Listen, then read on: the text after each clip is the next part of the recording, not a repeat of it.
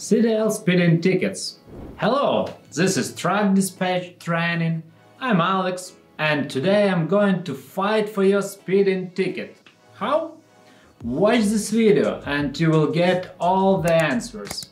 And don't miss to subscribe for our channel.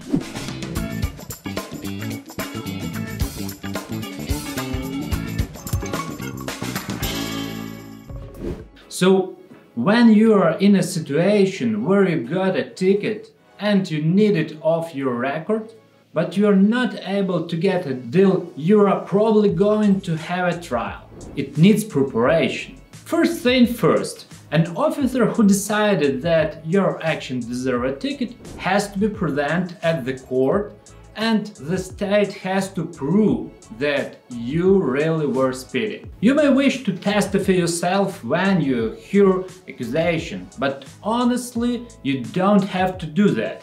Just remember that the state must provide a judge with proof. So please understand that if an officer doesn't show up at the court, a lawyer can make move to dismiss. It's always a chance that a state is given more time. Let's talk more about the case when an officer comes to a court. He will testify, while in his speech a few things have to be proven. It was exactly you who were driving the vehicle and was actually speeding.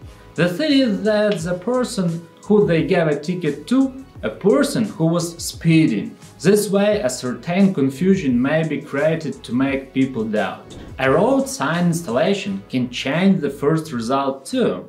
When you notice that there is a mistake, can be the wrong date, vehicle, model, less driver's name, time of writing a ticket to you. The second thing is where the ticket was given.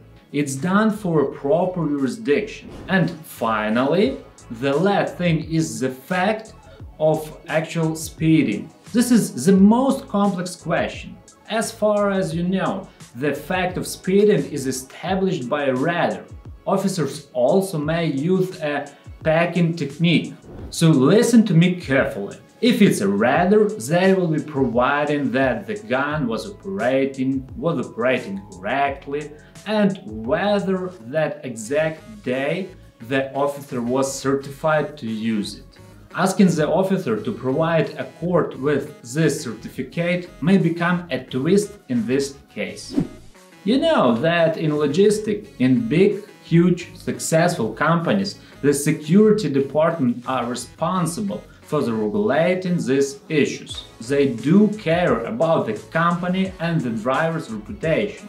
If there is any evidence, they gather information and make up a solid strategy. Stay tuned, I have a lot to tell you about.